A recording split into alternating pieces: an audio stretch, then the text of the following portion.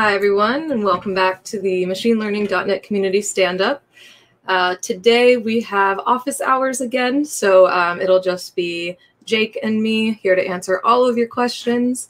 We'll go over some community links. We're going to talk about the upcoming releases of ML.net and Model Builder, as well as talk a little bit about what we're working on next. And yeah, just feel free to ask questions throughout, and we will, as we start talking about some of the future stuff we're working on, we'll ask questions to you all as well to answer in the chat. So let's get into community links first, and I will post in the chat the URL first, the URL list, so you can follow along. And yeah, so just a few links this time. It looks like community content is slowing down. Would definitely love to see you all coming up with some new stuff as we come out with new stuff. But yeah, so the first thing I have here is a beginner's guide to machine learning using ML.net and .NET 5. So this looks like it'll be a series, and this is part 1. So again, there's a lot of great getting started guides out there. And this one, is pretty in-depth as well, talking about what is ML.net, what can you do with it, how does it stack up against other frameworks, and how you can get started with Model Builder.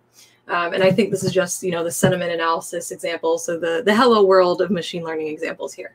But if you still haven't had a chance to, get started with ML.net or are still learning, this could be a good resource there. And this one is by Hamad. And then, the ML.net team partnered with the Windows Machine Learning, or WinML team, or I guess the Windows Machine Learning partnered with us, and they wrote created a video and wrote a doc about how you can create an image classification model with ML.net and then consume that in Windows Machine Learning. So you can take a look here. Adele wrote this article from the Windows Machine Learning team, there's a doc tutorial on it, and then this YouTube video as well.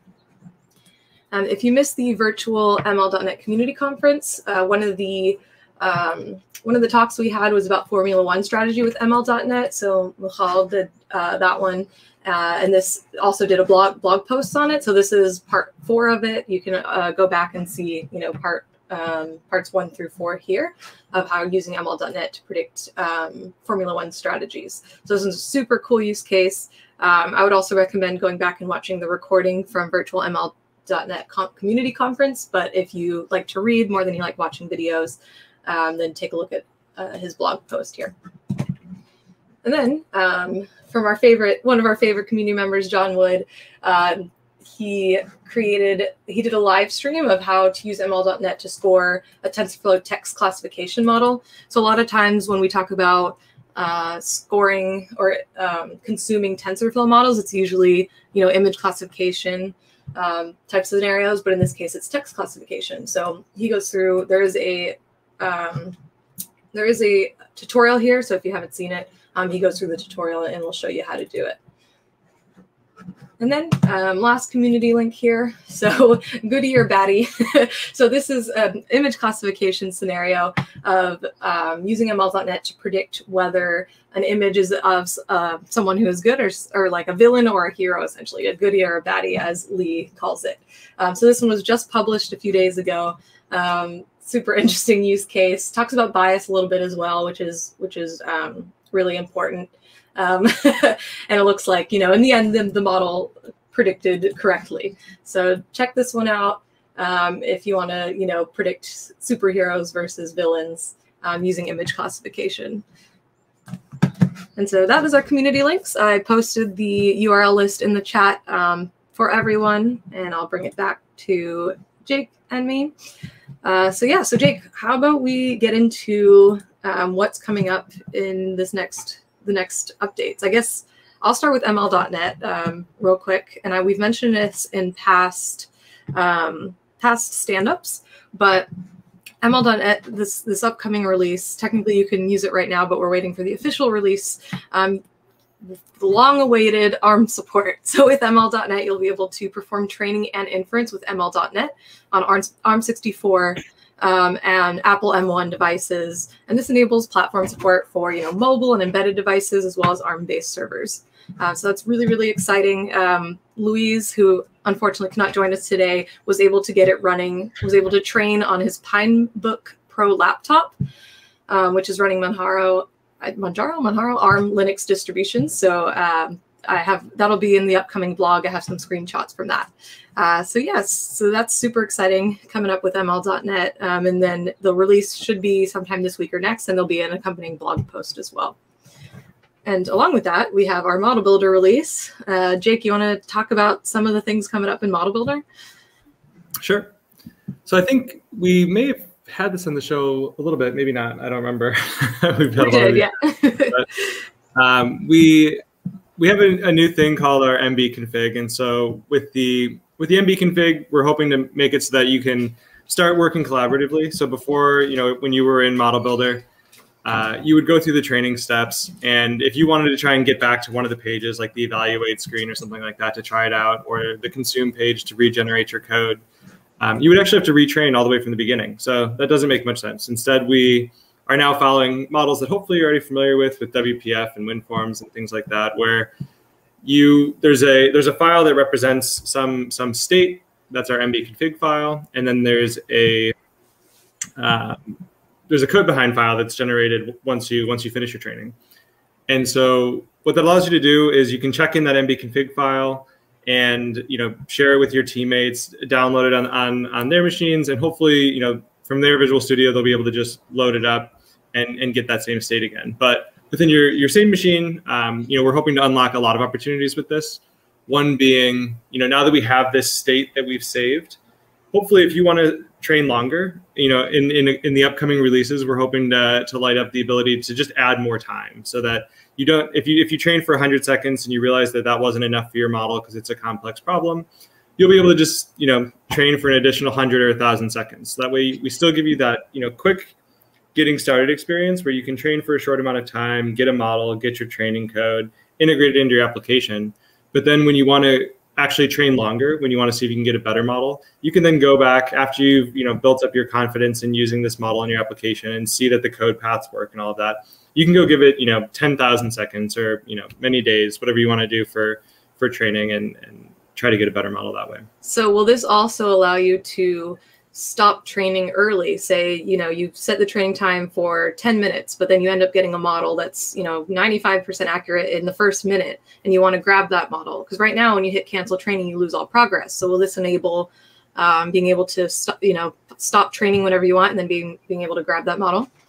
Totally. So yeah, also because we have that state, just like Bree said, we'll be able to, within Model Builder, you can just click stop training. So as soon as you have one model, if you click stop training, it'll generate the code. You'll be able to continue. So if you accidentally said 10 days instead of 10 seconds or something like that, you can click stop. So yeah, we're really excited about it. A lot of the changes that we made behind the scenes. So we're excited that we have delivered some value here in this release, but the long-term value of it is we'll be able to light up a lot more features in Model Builder and the CLI and in Azure training. So this is just a little bit of what we can unlock with this. The really big work was sort of how we changed which AutoML we're using, how we're saving state, all of that, and that's going to unlock a lot of opportunities in our tooling going forward. Yeah, and with the MB config, that also opens up the possibility to bring the MB config into the CLI, and you can kind of interchangeably use Model Builder and the CLI. Which is going to be, especially important if you work with people that are not using Windows or don't have Visual Studio, or just for CI/CD retraining type purposes. Which is something else we're working on, is our MLOps story, integrating into CI/CD, through Azure DevOps, GitHub Actions. So that's something that we're currently working on as well. And also just, being able to help with or make model deployment as easy as possible. I mean, right now it's already pretty easy because you're using .NET. So, if you have your project with your model in it, you can right-click publish. But we also are trying to help get you started with the right code and templates. For instance, in this coming release of Model Builder, we've added these project templates, which are kind of the starting code for consuming the model. It's not meant to be sample projects. It's more meant to be like the starting point that you can actually, like templates, so that you can actually use them in production. So we have these minimal web APIs, which I think we've mentioned in the past. So you'll be able to, at the end of training your model, generate a minimal web API that has your model as a part of it. And then you can, modify it how you want, or just have it as is, and then right click and publish however you want to. So yeah. And Christopher has a question. Could it be possible to train a model on Blazor WebAssembly in the future? Actually, it is possible now with some limitations. And in the upcoming blog post, which should be published next week, we will talk about some of those limitations. But it is currently possible for some scenarios. And I'll try and find, I have a link somewhere that actually has some examples of that. So that's a great question. And Christopher, I'd love to know, like, what scenarios, like, why do you want to be able to train in Blazor WebAssembly? If you feel comfortable posting that in the chat, we'd love to hear about that. And then also, looks like it is Manjaro. Thank you. I don't know how to pronounce this name, but we're on an infinite loop of pronunciations. Yeah, but thank you for that, because I wasn't sure. So yeah, what else do we have? Maybe talk a little bit about AutoML. We don't want to spoil too much, but maybe tell a little bit about AutoML and the improvements we made. Sounds good. I also wanted to go back to a little bit to the Azure thing. So one of our goals is to give, like, going back to those sample projects, is we want to start guiding people on potential avenues they can choose from. So Azure is really powerful, but there's a lot of options. Like, even just deploying a model, you can do it as a web app. You can do it as a Azure function. Azure ML has their own way of publishing a model and getting a REST API. And so what we want to do is from our tooling, give you one happy path. It's not going to be the only happy path. You can, try to integrate it into your applications, however you're currently familiar with, deploying .NET code. But we're gonna work with internal teams and try to figure out what is the recommended happy path and guide you toward it, so we make it really easy for you to onboard to Azure.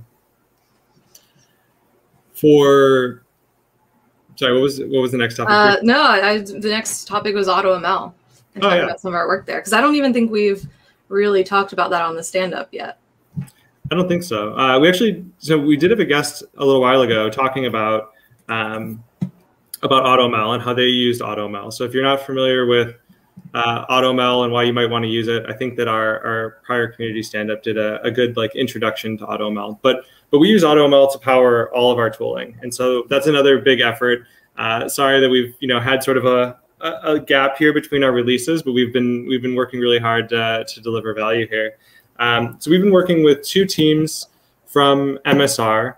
They both have open source projects. If you want to see kind of how their work is or try to find their papers. So the two projects are Flammable and NNI. We worked with them. One team has a fantastic architecture that we kind of followed, and it helped us sort of match the industry standards of how to do AutoML. And another team had some novel techniques for how to actually approach AutoML and how to navigate that search space and pick which model is the best model. And so for the novel techniques, I think next episode we're actually going to have thanks for posting the links. We're actually going to have Chi on to talk about what those techniques are and how we integrated them into ML.NET.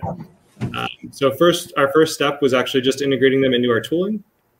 In long term, we're hoping to integrate them into the framework itself, so into ML.NET itself, so that you can customize your own search space, do a code first approach of AutoML. We did talk a little bit about why people might want to do a code first approach versus a tooling approach AutoML in that prior episode. And ultimately, these partnerships that we built have set us up for success in terms of leveraging the best AutoML techniques we can find out of MSR and the public. So hopefully we'll get that into open source soon, and you can even contribute. That's something you're really passionate about. But yeah. Yeah, and it's interesting because these teams before only used Python, right? Mm-hmm. So this is you know, they're entering the world of .NET, and that's been, you know, it's been beneficial on both sides, I think, and it's a really awesome partnership, and we really look forward to continuing to work with them. But we did post in the chat that they are both open source projects from Microsoft Research. MSR is Microsoft Research, so feel free to take a look at that. So Surash, we have a question. Keep getting errors while using data from Azure SQL with GUID primary key columns, model builder error. Jake, do you want to talk about, have you seen this error before? Want to talk about this? I have not seen this error, but I think, know what's causing it. Could you open up an issue in our repo, and we will take a look at it? I know that our AutoML and our and how we set up our iData view for training, I think we really only support like single Boolean, a few more, but I know we have a very small subset in SQL. I have sort of a dream for SQL where, you know, one day you'll be able to just write your own query string to kind of kick us off, and in that you would be able to do some casting and stuff like that. If you want, you can try. I'm not sure if it'll work. You can try converting it to string in the advanced settings, but I think that's only an option right now in our preview release. So we might need to give you a preview release. So you might need to wait until next week, until we actually release, or try out our preview release. And you could try setting it to string, because the GUID should be able to be parsed as string. And if it's an ID, you should be able to just ignore it, and then that would also exclude it from the query string. But definitely open an issue so we make sure that we give this a try before we release next week, and then we'll work to try and resolve it before next week for you. Yeah, and feel free to reach out to us as well if you have questions or want access to the private, or it's not private, the preview that we have. It's just, there's a few instructions you have to follow because it's a private NuGet feed. But yeah, feel free to reach out on Twitter, or I guess to LinkedIn, either of those, and we can take a look as well, and we can send you the preview instructions. Awesome. So Christopher responded as well about the Blazor WebAssembly scenario. So we talked a couple of months back, but it's essentially object detection, and I currently have it on an API where I post a picture from a client, but it would be cool to do it on the client directly instead. I think I vaguely remember, because I remember we asked in a previous community stand-up about scenarios for Blazor WebAssembly. I see you thinking. Yeah, I'm thinking. So for object detection in particular, we don't have. We're still working on lighting that up in ML.NET. I'll have to. I actually haven't really thought of the Blazor WASM story for our deep learning story yet. I think usually, you know, deep learning is such a complex and computationally intensive thing that I was more thinking object detection would be done sort of in like an offline situation, and more inference would be done in WASM. But can you actually open up an issue for that as well in the model builder repo? And I'll pull up that link to the model builder repo. Sounds good. Thanks, Bree. Just keeping it on our radar. I think we're working with Torch Sharp. Actually, we might be talking a little bit about our deep learning in a couple of minutes here, but we're working with Torch Sharp, and I know that it depends on the Torch native libraries, and I'm not sure where all of those are available or if it would be an option. So this was Christopher's follow-up. So right now our object detection consumption relies on Onyx. But going forward, our training story and our deep learning story is going to be more reliant on Torch Sharp, I think. Yep, which we'll get into in a little bit. And we have a question here. So is Model Builder still in preview version? So this is a very interesting question. So yes, we are technically still a preview feature. So Model Builder is still a preview feature. You have to go into tools, options, preview features, and enable it. And then and our latest version was in an even more preview because there was a lot of experimental type stuff with the MB config and the new AutoML. So that will be on a public NuGet feed as part of the main model builder releases next week. We are working towards model builder GA. I believe right now what's the only thing between us and GA are some compliance things. Like there's a lot of different, to get into Visual Studio, there's a lot of different compliance checkpoints that you have to have, for accessibility, localization. So we're getting through those checkpoints. And I believe as soon as we're done with those checkpoints, we'll be officially GA and you won't have to, enable the preview feature. But Jake, is that correct? Yeah, I think we're actually through most of those compliance checkpoints at this point. I think we're currently targeting like the Dev 17 timeframe. Like I'm really hoping that with, sorry, I guess that's the next Visual Studio for people that aren't on our internal names for these things. But so in the next Visual Studio, I'm hoping that we GA so that we're never preview in the next Visual Studio, and we just release as a GA version. Yeah.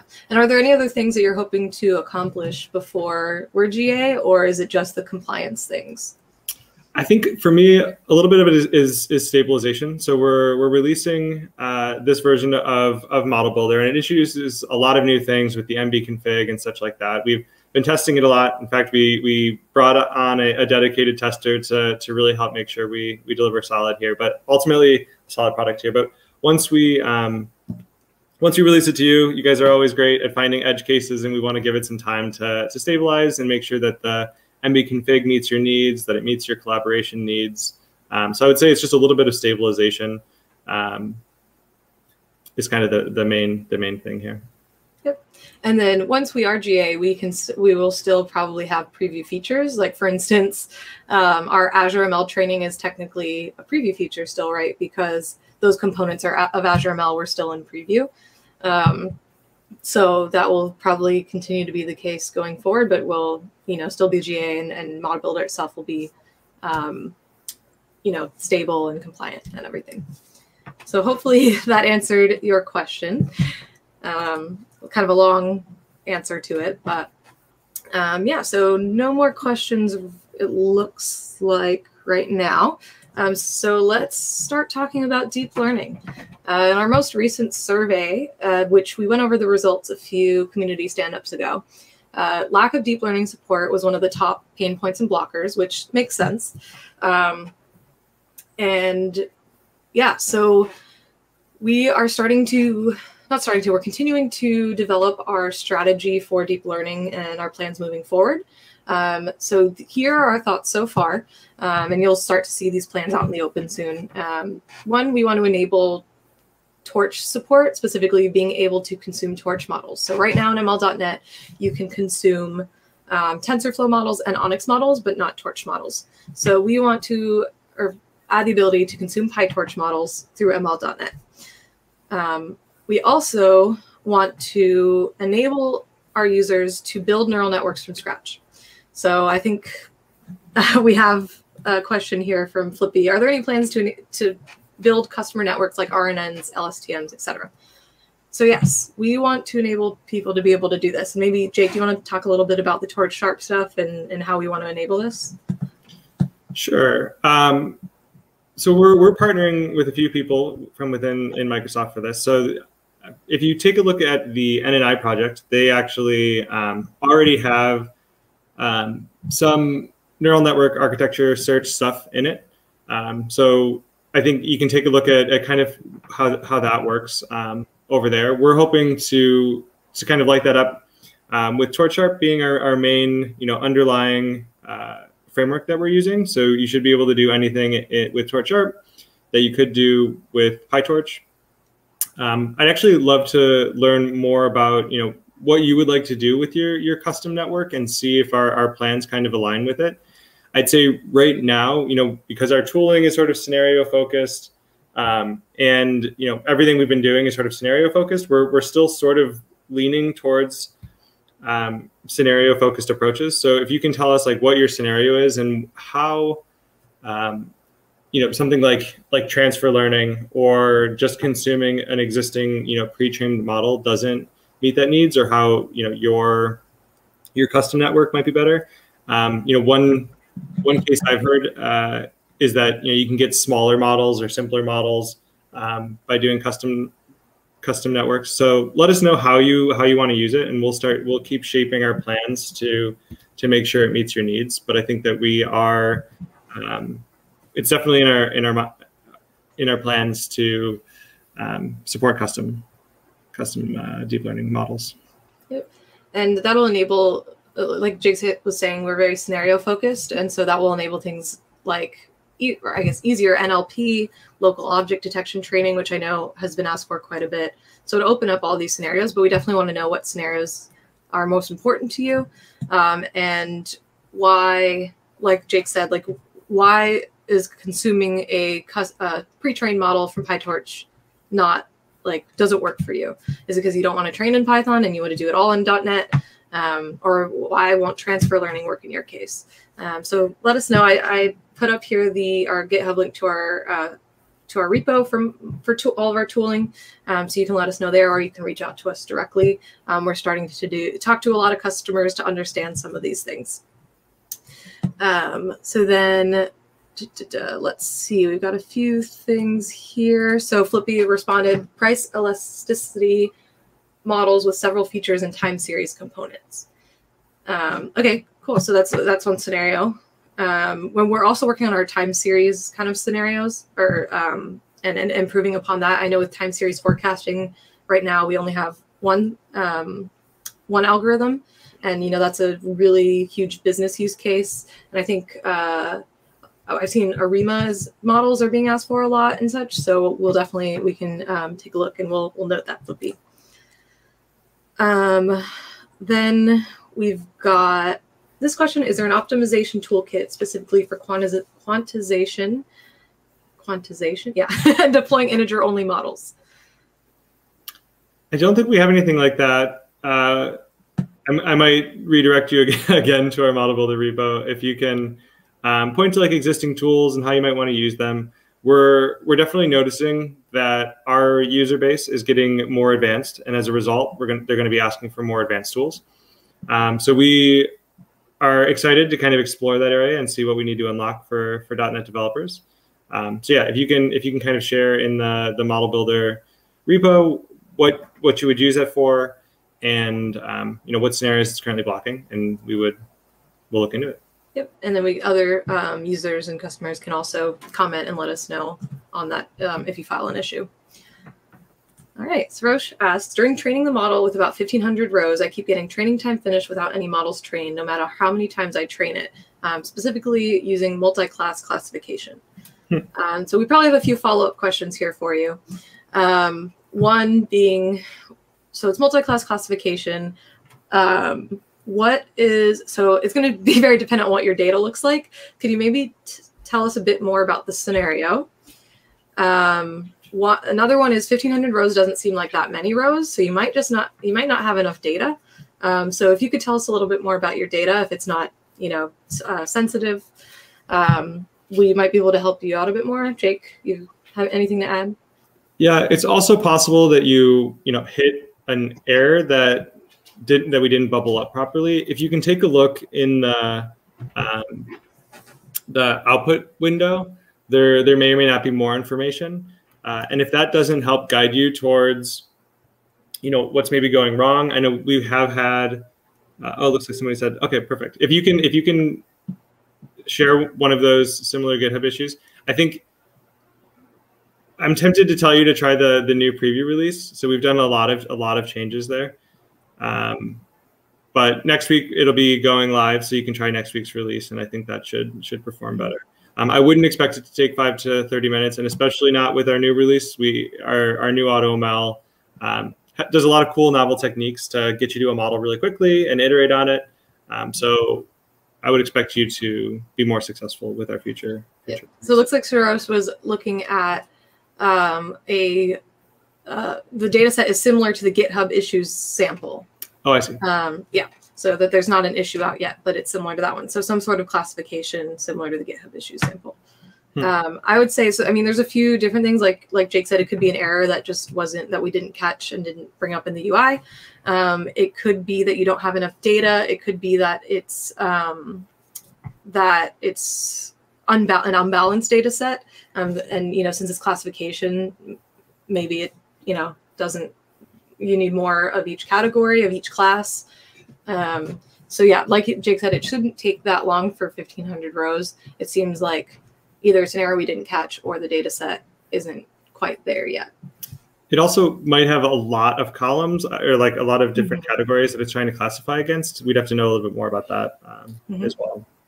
And yes, I'll send a link to a form for the preview release. If you fill it out now or after the show, I'll send you that email of how to get started with it. Sounds good. I think I'm also inspired to keep saying try the preview release. I think we'll try to get something into we'll update the preview channel to have our latest release candidate soon after this stand-up so that you are trying the latest bits. And then hopefully either by the end of this week or early next week, we'll actually release it to everyone. So. And let's see. Oop, I lost the video feed. Here we go. So a few more questions here.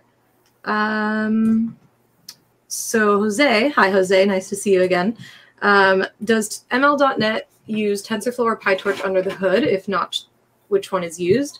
Yes, specifically for our image classification API. So for training custom image classification models using TensorFlow, that runs on top of TensorFlow.NET, which is C# bindings on TensorFlow. And that's part of the C# stack, which you asked about, Jose. Do we participate in C# stack development? So we did work with the C# team to enable this scenario and create the image classification API. And we also work with them for other things. Maybe Jake, you want to talk about a bit more of the collaborations we've done in the past? We had Haiping on actually, who's is on the C# team and works on TensorFlow.NET. He was on one of our previous community stand-ups. But Jake, do you want to talk a bit more about that? Yeah. I mean, we definitely rely on them for some of their expertise. When we updated to use the latest version of TensorFlow.NET, there were some changes that we had to collaborate with them. So we work with them. We haven't done, at least my team hasn't done a lot of direct contributions to the C# stack yet. We are investing heavily in Torch Sharp, and that's kind of what we're hoping to build a lot of our tech on. It's kind of, within Microsoft, we're doing a lot of investments in Torch, so we're trying to sort of focus our energy there for the time being. But we definitely don't want to, discourage anything in TensorFlow.NET. We're hoping to always keep those scenarios working strong for, being able to consume your models and things like that. Yeah. Okay, are there any other questions? So anonymous user said, transfer learning based models would be very nice, like NLP stuff, like Q&A, entity extraction, and summarization. Yeah, that's so right now, like I said, our image classification API uses transfer learning, but that's, I think, the only area right now in ML.NET that does use that. But it is totally possible that we can continue using transfer learning for other scenarios as well. And on the NLP front, there is some open source projects that have started using BERT. That's kind of on our long-term roadmap to figure out what our BERT story is. We know it's really popular for NLP. I forgot what some of the other topics that you had there, but sorry, I can. I don't know. We're just here. I might not have had anything to touch on there. I think NLP was the main one, but yeah, Q&A, yeah, and entity extraction and summarization, yeah, totally. So we have a recommendation for Sarosh from DF Mera, which maybe your label column has too many categories for your data. Yeah, that's totally a maybe as well. One of the issues. So Sarosh asked about, are there any samples of multi-class classification other than the GitHub samples issue? We should have a few. Let me check our samples repo and then our tutorials. We should have a few more. If we don't, then we will definitely add them. So yeah, we have iris flowers classification as well as MNIST, which is the handwriting one. So I'll post those. So I just posted the samples repo there. And yeah, so I posted the samples repo so that you can take a look at some of the other multi-class classification examples as well. And you said it has 15 unique values. So for 1,500 rows, that might be too many values, especially if you only have a few in each. But yeah, it's that could be one of the issues. Take a look at some of the other examples. And then again, like we said, you can file an issue and we can take a look, especially if you're able to share your data with us, we can talk privately there. Totally. Yeah, it's hard to know. There's lots of variables that can make things work or not. Mm-hmm. I know that I actually, if you're using the latest public release, I actually don't remember all of the state that that's currently in. I know there was an issue related to sparse data sets. So it's possible some of your, for some of your rows, some of the columns are blank. We've since resolved that, but sorry, my brain's kind of in the latest version. I don't have the state up there for what the last public release was. Right. Okay, so coming back. Oh, someone says, I made the BERT Q&A implementation you mentioned. Well, anonymous user, if that's, open source or shareable, feel free to share the link. That'd be really cool to be able to share. If not, in the virtual ML.NET community conference, there was also an example of using BERT. So let me find that for you. There's a few links I owe you, the private preview and then the BERT model one. So I'll search for those as we keep answering more questions here. There is one question up above from 3 Minute Noodles. Or it's not really a question, more of a statement, but I'm happy to talk about it. So yeah, this is a cool scenario, especially kind of the edge devices. I'm currently working on sort of a prototype with PyTop. Diego from the .NET Interactive team kind of lured me into the PyTop projects. And so at some point in the future, I'll kind of talk more about the PyTop project that I'm working on. I want to light up a scenario where, I have this little robot. It'll go through the house, try to find my dog Denali and take photos of it. So hopefully we'll get that working. It's just going through that process has taught me a lot about, what folks might want on those different devices and where we're potentially lacking. One of those areas being, I want to do image classification or object detection, and our Onyx libraries aren't available on ARM32, but like the operating system for those things is ARM32 by default. So it's fun for me to go through those projects. If you have another device where you're hitting specific issues on those edge devices, please open up issues either in the ML.NET repo or the model builder repo. We'd love to get more asks from people. It helps us when trying to work with our partner teams, communicate the importance of something. So if you're hitting any issues on those edge devices or anything like that, or have requests there, definitely post an issue in our repo, and we'll use that to try and push to get the features we need. And that's our, actually, I'll switch over to the .NET one. So that's our repo right there for the tooling. And Sarosh, you can file an issue there, like a initial issue, and then we can reach out. We can send you our email so that we can figure out with the specific data set. Or if it's one that you can actually share, you can share it on GitHub as well. And Jose has asked, could you recommend some deep learning catalog sites like ModelZoo? Really, ModelZoo is the only one I'm super familiar with. So Jake, I bet Louise would know this one really well. But any Louise, ideas? how dare you take some time off? No, that's great. I'm glad he's able to get some time off. Yeah. So Jose, if you save that question for next time, I'm sure Louise will be on and we can inquire about that, or we can do our research beforehand, some more research on that and let you know.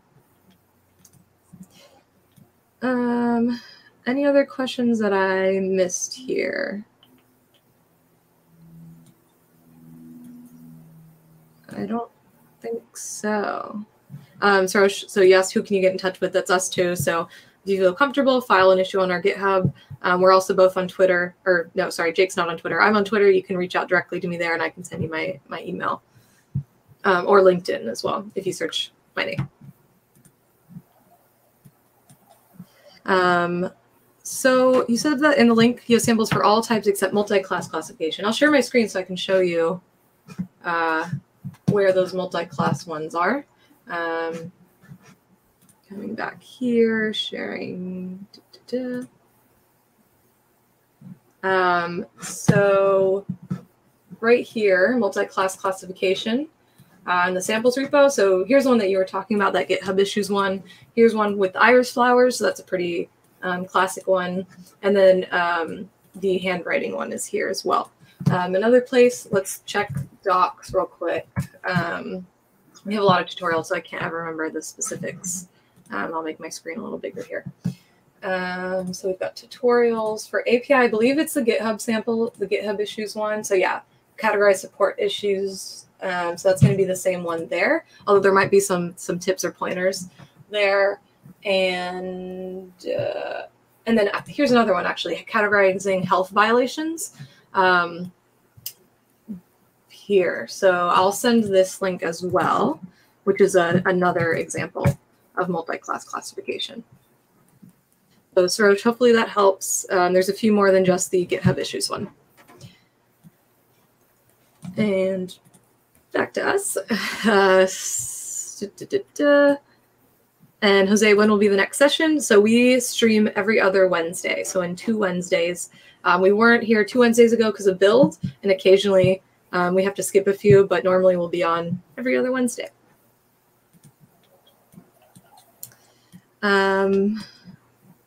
So someone said they came in late. What is a VOD of this broadcast? What does that mean? Is that like a recording? Yeah, I think so. Video on demand, maybe? I'm not sure. So they're all on YouTube. If you go to the .NET Foundation, I believe it is, but I'll actually get the link. So it's YouTube.NET Foundation, and they have a whole, I don't know the lingo for YouTube, like channels, and I think it's no, I think it's the .NET Foundation channel, right? And then they have different groups, and one of them is a community stand-up. So, or playlist, that's it. It's a, and I'll kind of, let me share my screen again. So here you can see all the different playlists. So in .NET Community Stand-Ups, if you go to view the full playlist, maybe. Here are all of the .NET ones, and the machine learning ones are here. Another way that you can do this actually is live. I always go to live.net, which shows what's coming up and all of the Channel 9 stuff and all the .NET stuff. So you can see this is the one that's currently playing. But if you go to the right here on the .NET Community Stand-Up, this will also have all of them, but you can actually filter them here. So if we give it a second. My computer doesn't like sharing, live streaming, sharing a screen, and sharing video. So if you go to category and put machine learning, it will show all of the, oh, it's starting. This is so meta. Okay. So so then you can see all of the past shows and the recordings. So I'll post this link here, which you can go to look at past recordings.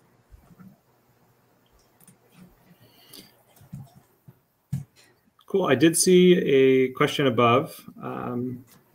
C# for implementing YOLO 5. I have never tried, but I believe that you should be able to in Torch Sharp. So I'd say give it a try in Torch Sharp. If it doesn't meet your needs, file an issue over there. We're going to be looking in the future at ways to make Torch Sharp and ML.NET more compatible and easier to use together. So that's why I'm kind of encouraging you to go use Torch Sharp. I imagine that in the future, the plans for migrating from Torch Sharp to whatever our story ends up becoming for ML.NET directly will be compatible. So you won't have any effort lost there. And that's the Torch Sharp project, the repo to that. Okay, so somebody commented that you're getting ready for the after party with all the bottles back there. Yeah. Love that. This needs that one Teams feature of blurring your background, but yeah, always ready for a party. So. And I think Louise had one time on his stream like a pair of biker shorts hanging, and I had a friend who was watching the stream, and they're like, "Is that underwear in his stream?" So always be wary of what you have in your background when you're live streaming. Yeah. So then, okay, we have, what else do we have? Thank you for all these questions. These are awesome. Let's see. When we use C# for ML.NET, oh, Jose, when we use C# for ML.NET, can it be faster than Python? Yes. So there's an experimental evaluation comparing training and testing. So it was comparing the accuracy and the runtime between ML.NET, scikit-learn, and H2O.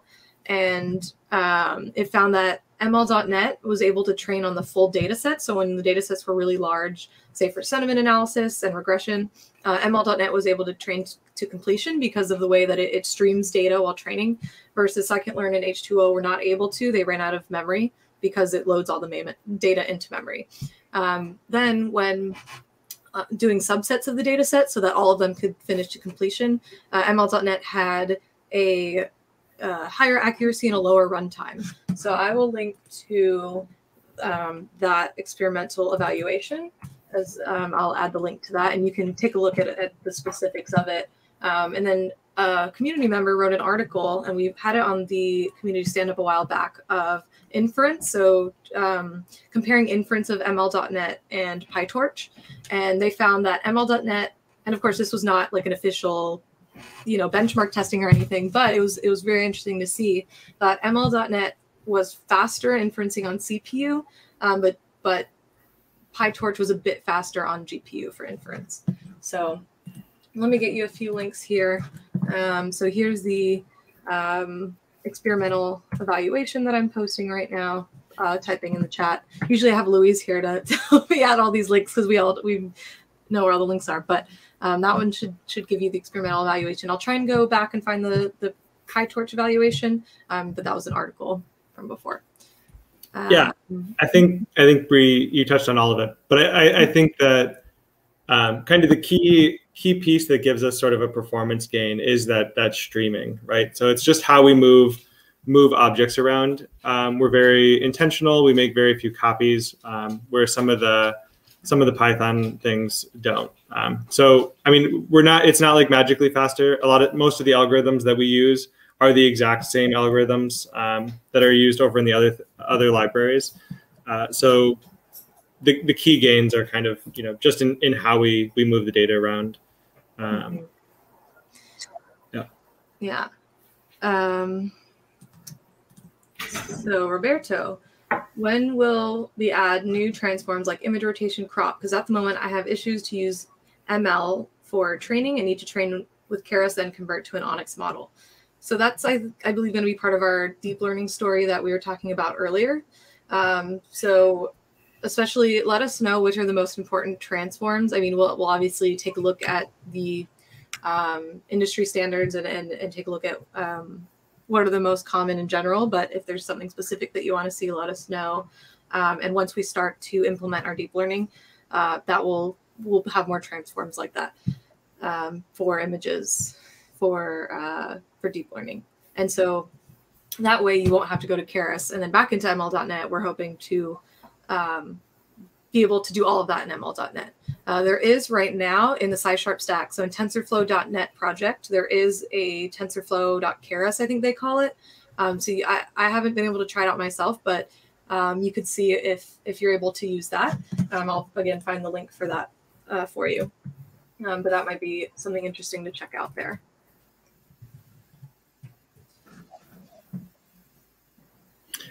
One thing is you mentioned that you convert to Onyx. We do have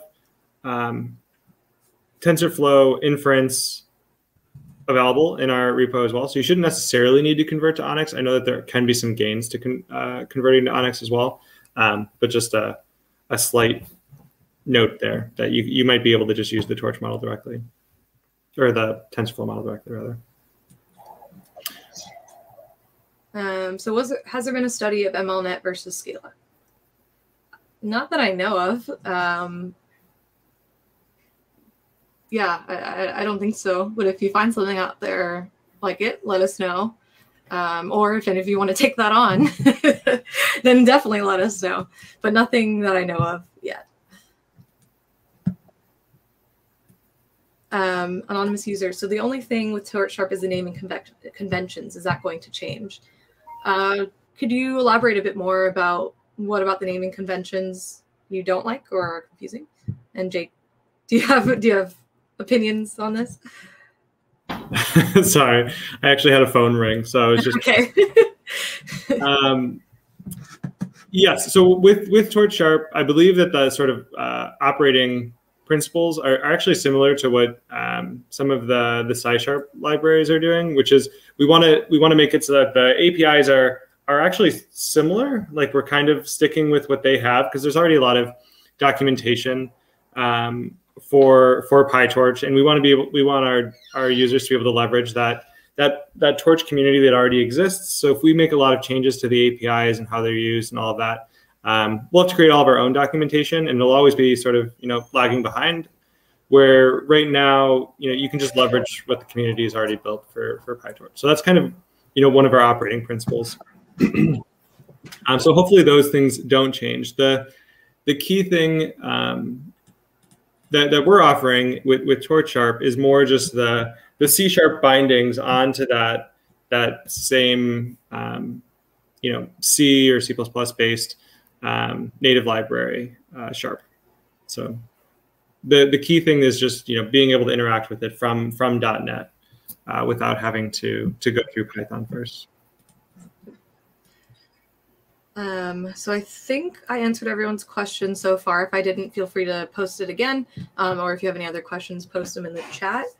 In these last 10 minutes, we thought this was going to be a shorter one, but I'm glad that we had so many awesome questions, and hopefully you all are excited about the stuff that we're working on. Something else we're working on, which I haven't mentioned, we have a few interns, which is awesome. One of the interns is working on, her name's Jessie. She'll be on probably in not the next community stand-up, but the next one. She's working on model explainability. So if you might already know that ML.NET offers 2 model explainability features.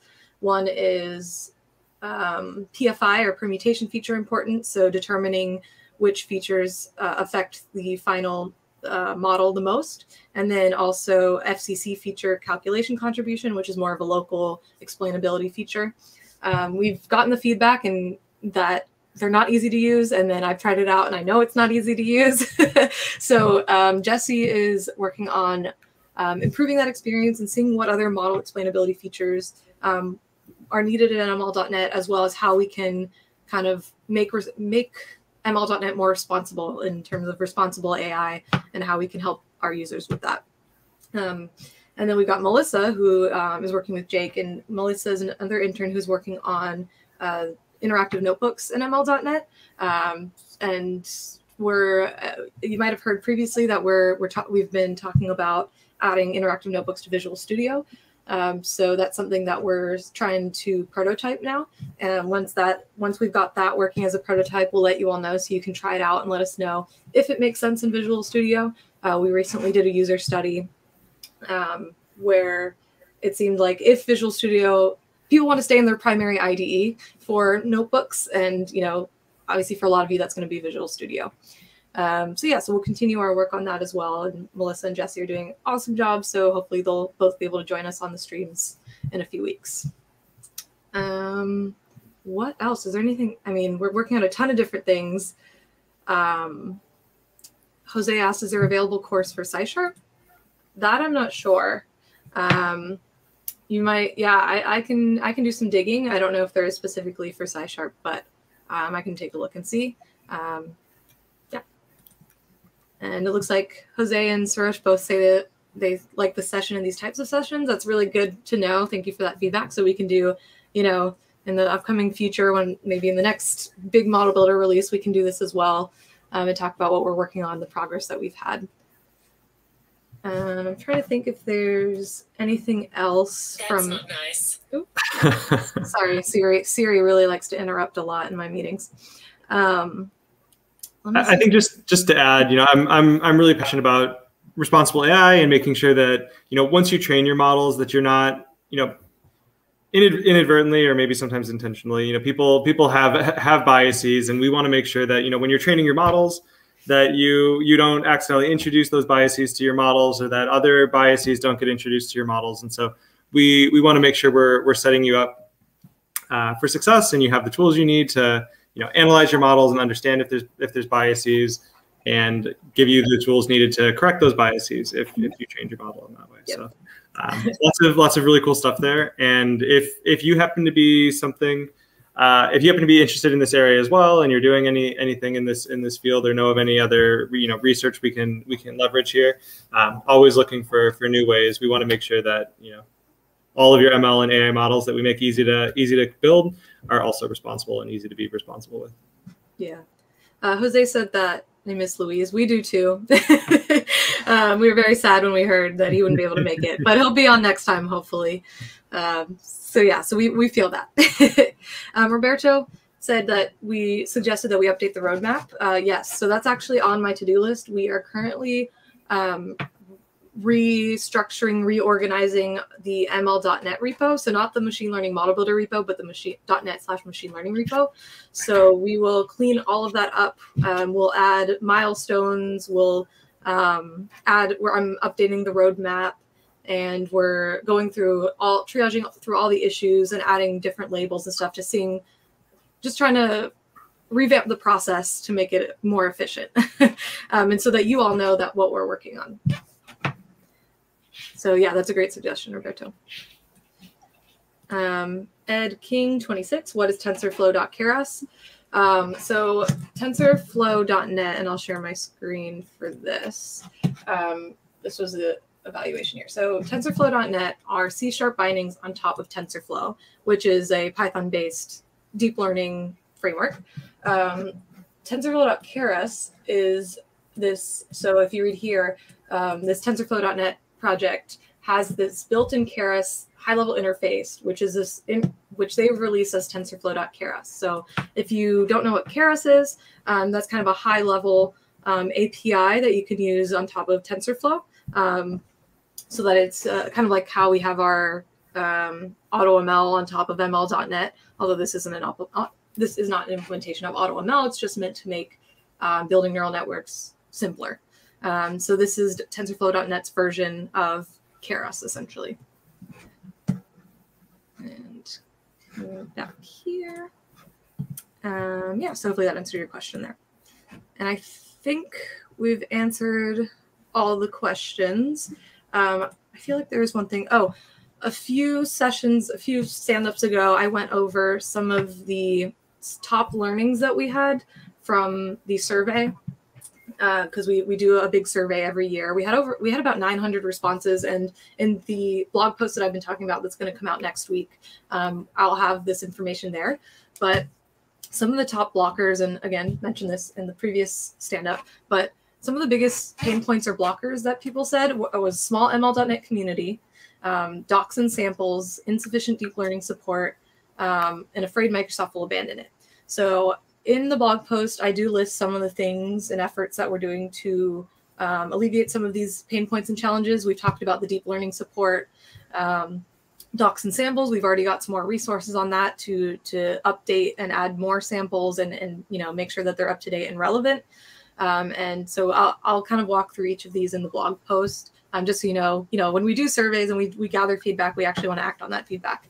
And so yeah, so that will be in the next blog post, and we can talk about it in upcoming office hours or stand-ups as well. Yeah, so I think with that, we're at the end of time. If you have any other questions, either save them for the next one or reach out on Twitter or LinkedIn or our GitHub repo. We're always happy to chat. Yeah, Jake, any last parting words? I don't think so. Just, you heard us reiterate a bunch to file issues in our repo. We like to respond to that feedback. So please do it. That's how we're gonna, advance our product and know which direction to head in next. So excited to hear from you guys. And we'll see you all at Jake's after party. Yeah. Thanks everyone for joining, and we'll see you next time. Bye.